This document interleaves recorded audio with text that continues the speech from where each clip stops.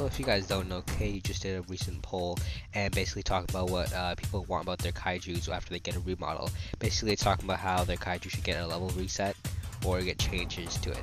So a lot of people said give it strength that it deserves, but reset its ownership.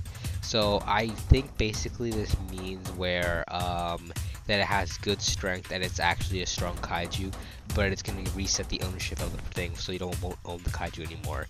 And I think it might affect the levels too, where you don't have it like at level 75 anymore, or level like 75 plus when they used to do that. This I didn't really like. For me, I sort of liked how they did 70 plus, like 75 levels after a remodel was put on the kaiju, not just taking the entire level, because like I was right now my bio is at level 75 and I don't really want to work again just for that kaiju, because like after Mujo Prime came out I just sort of gave up on maxing kaiju.